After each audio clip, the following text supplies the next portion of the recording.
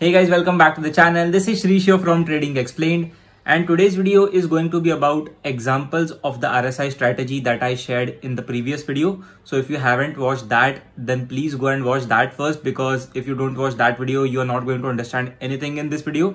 So have a look at that strategy first, understand RSI, and then come back to this video to understand the examples of how it works in cash market. So today I am going to give you three examples of stocks. It's Persistent, Alkem Labs and NTPC. Yes. So let's head on to screen to understand the logic, so you guys can understand it and apply the same logic in live markets to other stocks as well, and maybe practically benefit out of this video. So without any further ado, let's begin.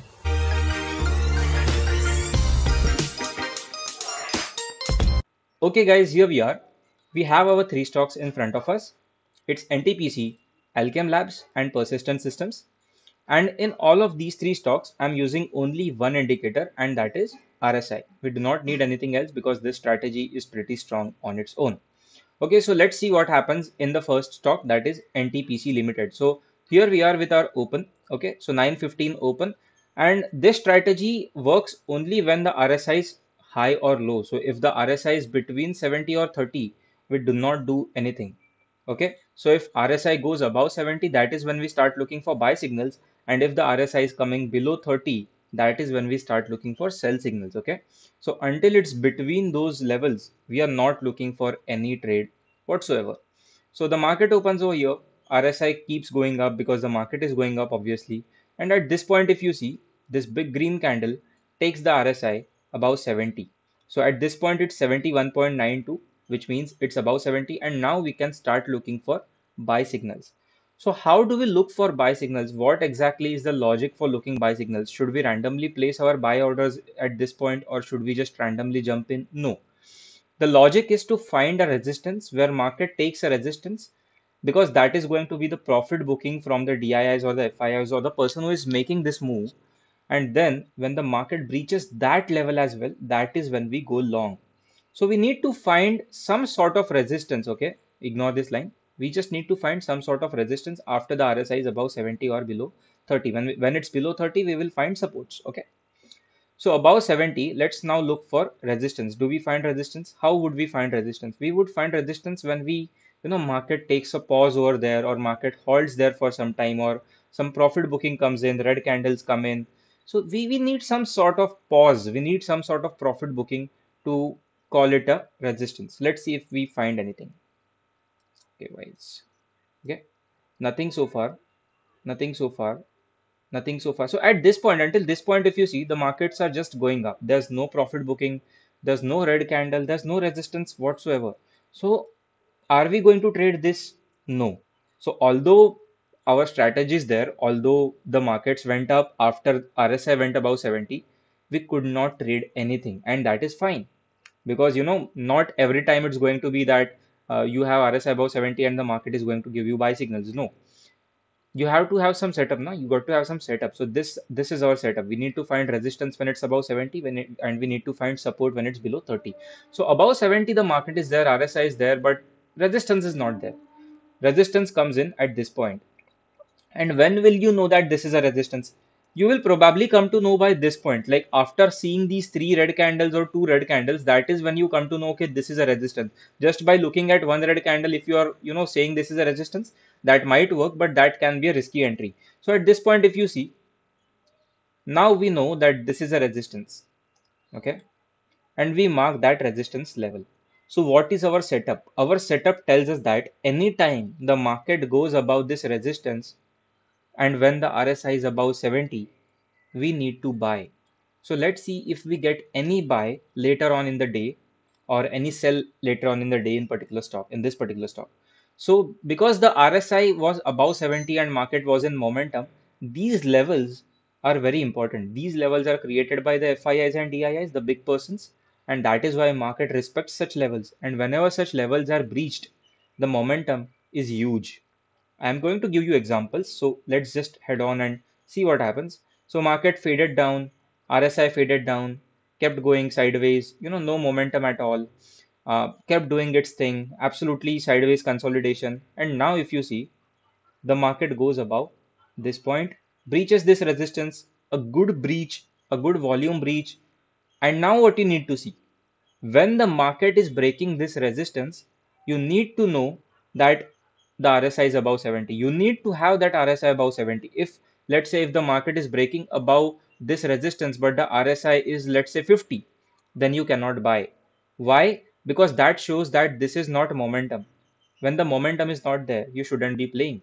So over here, if you see the RSI is 79, which is pretty strong, which is 80, people are going to sell. Like most of the people are going to sell at this point because RSI is at 80, market might fall down, blah blah. No, no, God knows what all logics. Just apply simple logics. What's going up is continue to, it will continue to go up. What's coming down, it will continue to go down. Simple logic, keep it simple. So the resistance is breached, RSI is above 70, and now what you do? You buy here in this zone. As soon as it's breaking this resistance and you see the RSI is above 70, you buy in this zone 125.9, 126. You start buying in this zone. What is your stop loss? Your stop loss will be the low of that candle. Technically it should be the support, that previous support or anything of that sort. But over here, if you see, the previous support is very far, so we are not going to consider that. Because if the breakout is really strong, it will never come to low of that candle as well. So that is why that becomes a safe stop loss. So technically, what's your stop loss? If you see, it's not more than 50 points, like 0.50. It's not more than 0.50 rupees. It's barely 50 paisa. So what is your target? You can take target of 1 rupee, 1.5 rupee or so, like 1 is to 2 or 1 is to 3 ka risk reward. Let's see what happens next. Okay, so the resistance is breached, RSI is above 70, you buy at this point. You got your target. What was your target? It was 1 rupee, 1.5 rupee. So 126, 126.5 was your last target, right? You got it in the very, next two candles itself. And even after that, market kept going up. So people who shorted at this point, people who believed in RSI thinking that RSI is at 80 and now it's going to correct down, just imagine what happens to those people. Like, it's not how RSI works. It's not how RSI works, at least in intraday trading. No, it does not. It just works the opposite. See this kind of momentum. See the momentum, right? Insane momentum. Insane momentum. So this is how you trade. Again, let's go to Alkem Labs. I hope this is clear, right? If you have any doubts, you can just ping me in the comments. I'll be there to answer it. But I hope everything is clear. Uh, let's head on to Alkem Labs. The strategy and the logic is going to be extremely same. Only the names of the stocks are going to change. Okay, Alkem Labs. So in Alkem Labs, we are going to go one day back in the charts to get a context of how we are going to get a trade in today's chart. So today is 30th December, the day I am recording this video, and this is 29th December. This chart is 29th December, and we are going to get a context from this chart. So how we are going to get a context? Let's see. So until this point, there was nothing. Okay, sideways consolidation, and just focus on the right side of the chart. Now the chart is pretty strong. The momentum is there. RSI is above 70, and now you see a resistance is being formed. Okay, so this is a resistance. Why? Because the market is not able to clear it out. So this becomes a natural resistance. RSI starts to drop. All right. RSI comes below 70. So now, anytime the market breaches this level and the RSI is above 70, what you need to do? You need to buy. What you need to do? You need to buy. Same logic, right? Breaches the resistance that was being made when the RSI was above 70, and when it breaks this resistance, the RSI needs to be above 70 as well. Okay, so how this system takes care of everything, I'm going to show you that as well. Because if you see, the market breaks this resistance. Now at this point, if you need to focus on this, you need to focus on this candle, this green candle on the rightmost side of the chart. It actually went up and broke above this high. So technically your buy gets triggered, right? Technically. But no. Why? Can you tell me why? Its RSI is not above 70. You got it right. The system takes care of everything. It takes care of those false breakout, false breakdowns. If this was a true breakout, the RSI would have been above 70, but the RSI is below 70, so you're not going to buy over here. Although this is a breakout, although in live markets this candle might have looked like a big green candle, but the RSI was not above 70, so you're going to avoid this level. But what you're going to do is, instead you are going to mark this level, mark this range of this resistance, and then we are going to take use of this level, this range, to trade in today's chart. So this was a good resistance that was being made by the markets, right? And now let's head on to today's chart. Also, see the timing. This was 250. This is usually when the operators are active. So these candles are not made by retailers at all. All this action is being made by the FII, DIs and operators. So this is an operator candle. It barely took out these stop losses. People who were short at this point or maybe wanted to go long, it just made people trigger and then instantly came back and made everyone lose. But we could not, we did not buy because our RSI was below 70, so we got saved. But now we have marked the level, we now know the resistance, and anytime market breaches this resistance with RSI above 70, what we are going to do? We are going to go long. Let's see what happens today.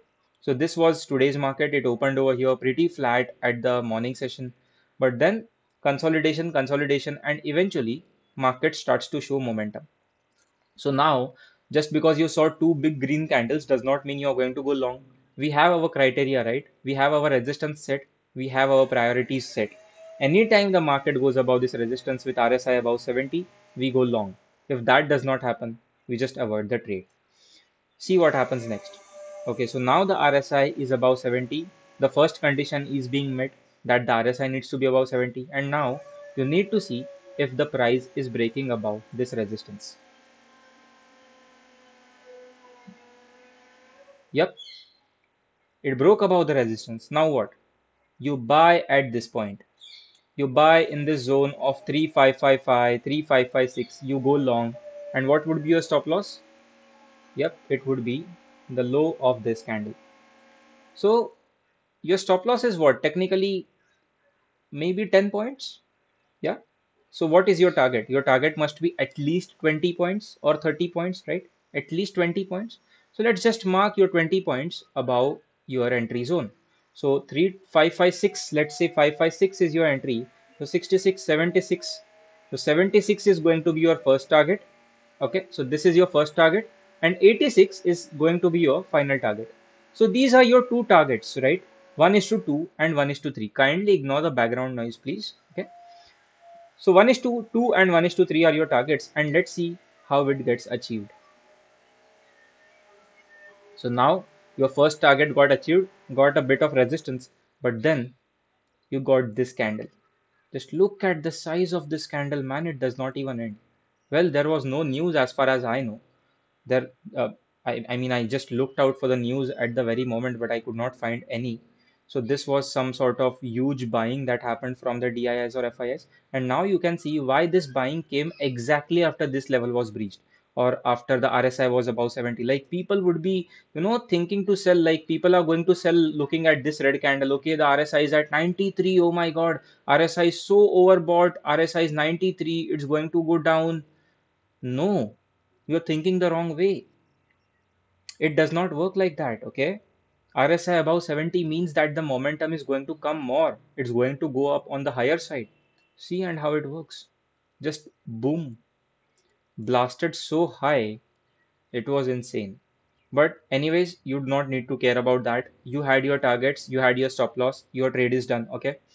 So I hope you're getting this concept of RSI of using it in live markets. Okay, I'm trying to keep it as real as possible by just showing you the right side of the chart because it makes us real. It makes us feel as if we are trading the live markets. Making videos in live markets is very much difficult because I have to trade myself. I have to manage my own positions, and then it becomes extremely difficult to make videos like this in live markets. So that is why I don't do it. So this is Alkem Labs, and then we head on to persistent systems. So again, persistent systems. Okay, it opens over here. This is 29th. Okay, we don't need to care. This is 30th. So now if you see persistent systems opens gap up and then starts shooting, just gave some initial sell off, instantly recovered. RSI is already above 70 and starts shooting up right away. See this movement. There's absolutely nothing we can do about in this movement because our system is not there. If you find any resistance and then if the resistance is getting breached, that is where our system gets activated, but we do not have a resistance until this point. Okay, this is our first resistance, and from this point to this point, we are going to just completely lose out on this move because our system is not there. We just cannot buy randomly, okay? And that's okay. That's okay. So now we know at least the level. We at least know the level above which if the market goes, we need to buy. All right? And the RSI needs to be above 70 as well. So two conditions. Let's see if they get satisfied. Okay, so after making this high, you get this candle. The closing is pretty strong. The volumes are there. RSI is above 70. And now let's see what happens. Okay. So what is your stop loss over here? Your stop loss is again the low of the same candle. So which is like 4 points or so. Your target is going to be 12 points or so, 8 and 12 points. So 437 plus 12 is 4749 or something. So you basically your targets are getting achieved in the same candle. Like just see the amount of momentum that is there. And this is 1 is to 3. If you have some ability or understanding about markets of how to trail, I'm not going to show that in this video because it becomes way lengthier than I wanted to. But I will make videos on trailing stop losses and stuff. But if you know how to trail stop losses, then you can take insane advantage of movements like this. Like, okay, like your trailing stop loss actually gets hit at this point or somewhere over here, or at this point or this point. So if you're able to trail like that, it becomes very much it becomes insane. You the kind of money you can make from this system is just insane. So these were the three stocks that I wanted to tell you. Yeah, it fails also sometimes it fails also. No system is foolproof, but this system is pretty strong. Like, it can give you money if you execute it the right way. So NTPC, Alkem Labs, and Persistent Systems, three trades. I hope you understood. And if you have any doubt, you can just comment down. I will answer those queries, and I will see you in the next one. Until then, you guys take care. Bye bye. Peace out.